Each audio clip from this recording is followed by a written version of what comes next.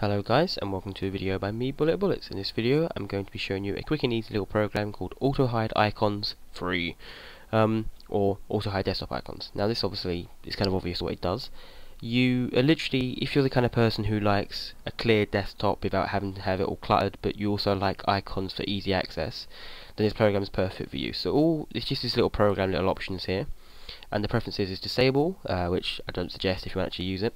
Obviously start with Windows, always start minimize, which I suggest. Always on top, which I don't. Hide taskbar, which I would suggest. And then which you want to click. So as you can see right now, I have no icons on this desktop and it's all nice and clear. However, if I then click my left mouse button, it all appears again, and I have these 1, 2, 3, 4, 5, 6, 7 icons just sitting there ready to use again. But then obviously I don't want them there continuously, so you have a timer that can be set. So I set the timer to 3 seconds just because I don't want to sit there and wait a 98-second period for it to go down. So I have set it for 3 seconds, which I'll put back on again. So you literally just left click or middle click or right click, and I'm going to put it to middle click right now, and you click middle again and it comes up.